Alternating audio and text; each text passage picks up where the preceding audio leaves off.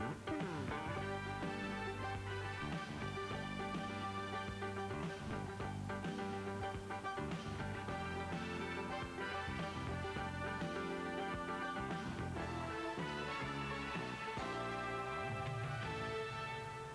you and welcome to the show this morning. The topic this morning is the National Association for the Advancement of Colored People, the NAACP, and the guest is Alana McLaughlin. Alana has some information to talk about dealing with the National Association for the Advancement of Colored People, and she has again agreed, as at earlier shows, to talk about that information within the context of some of the questions that people might have in reference to this very, very important organization. Alana, let's start by having you to talk about Alana McLaughlin this morning, to talk about your background, your education, and some of the things that were important in terms of eventually leading you to us this morning, and especially to talk about such a very, very important topic as the National Association for the Advancement of Colored People. Let's get some information, then we'll talk about that topic. Okay. So, my first school was Napier Elementary School, where I had Mr. Downey for pre-K. Then my second school was Alex Green, where I did kindergarten and first grade with Mrs. Harville for kindergarten and Mrs. Jennifer Berry for first grade.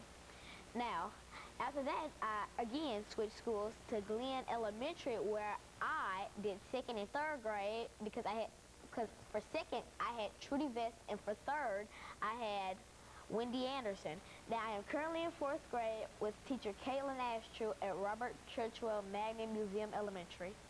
And so you think that this educational environment has given you enough courage to want to talk about what we consider to be a very, very serious topic, and that is the National Association for the Advancement of Colored People. But as all of us know, you can not talk about that topic until you deal with that crucial issue of slavery. And let's talk about what you know about the institution of slavery that started more than 300 years, in which Africans were involved for more than 300 years. What about slavery as you know it? Well, slavery started, well, it just basically started, and then it went on for 300 years. And after those 300 years, the black people were just freed from being owned by a slave owner. Good. Now, it was illegal to have a slave, and in the 13th, 14th, and 15th Amendment, the 13th states that all black people have freedom, and the 14th stated that they are legally a citizen, and the 15th gave them the right to vote. And so in a real sense, the end of the Civil War that came, as most folks believe, in 1865. And so you're saying that these three amendments, the 13th Amendment, the 14th Amendment, and the 15th Amendment to the Constitution, not only ended slavery, but it put black people in a very, very different situation. Now, how did people react to Africans being emancipated, being free, given citizenship, and given the right to vote? Well, some terrorist groups did not like that at all. They wanted to push black people back into slavery, for they thought that the black people couldn't be citizens, that they shouldn't have the right to vote, and that they should not be a citizen. And so there was quite a bit of opposition, you're saying, to... now, who were some of the individuals who opposed this, some groups that opposed this idea of African citizenship and freedom and et cetera? Well, the NAACP started in 1909, in which their dream was to get the barrier from black people and white people and just to make it go away. So there was an idea about equality even with the very, very beginning of the National Association for the Advancement of Colored People. Is that what we're saying? Yes, I am. Okay, and I think what we're preparing now for in the next minute, the end of the show.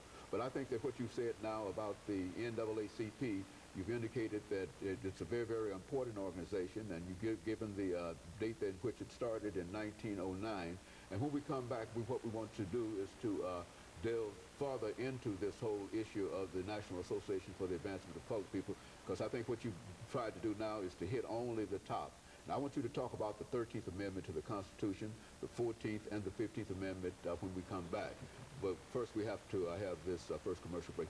But do you have any problems in terms of what the delivery of the information that you're giving us today?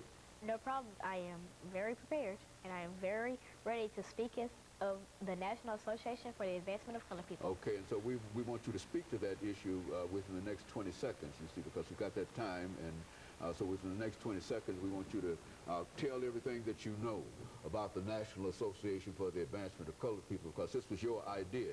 You must remember to talk about this crucial organization.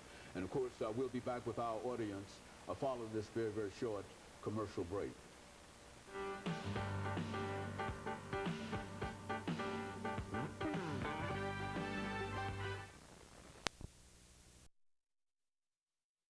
Advancement of Colored People.